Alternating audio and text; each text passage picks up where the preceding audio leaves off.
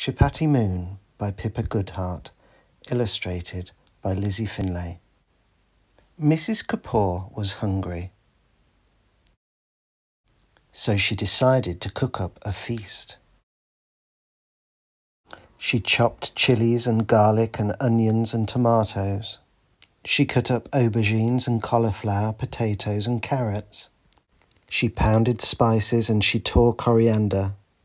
She podded peas and wilted spinach. She scooped yoghurt and poured coconut milk. Mrs. Kapoor heated pans and melted ghee. She sizzled and stirred and simmered and sprinkled to make dosas, masalas, pakoras, samosas and chutneys, all steaming and creaming and bubbling and smelling. Wonderful, said Mrs. Kapoor. She put the food into pots and onto plates, with spoons and pickle prongs and a pile of napkins, all onto her hostess trolley. Then Mrs. Kapoor made chapatis. She mixed flour and water and shaped the dough into a ball. She rolled a chapati flat and round. Then she put it into a big hot pan where it began to puff and crisp and turn wonderfully golden. Perfect, said Mrs. Kapoor. But as she took the chapati out of the pan, Mrs. Kapoor jumped with surprise, tossing the chapati onto the floor where it rolled over and out of the door. "Come back, chapati!" shouted Mrs. Kapoor.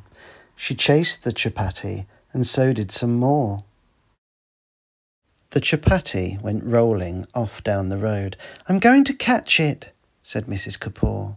She tried to snatch it, but a boy, thinking it was a ball, kicked the chapati over a wall where a quick girl caught it and threw it to a man, who said, "That's not a frisbee." Then both of them ran after the chapati, which came down to land in the marketplace, where it went bouncing and tripping and jumping and slipping and bumping and tipping and spinning. Mrs. Kapoor was about to catch it when a goat gave a butt that biffed it down the hill. It was racing away again until... "I'll ride my trolley," said Mrs. Kapoor, and off she went over lumps and bumps, lumpety-bumpety, rattle and roll. She was catching up with the chapati at last when a donkey hee-hawed and gave a great big kick. Up rose the chapati into the sky, where it glowed like a luminous lantern, or a Chapatti Moon, said Mrs. Kapoor. "Let's all share a moonlit picnic."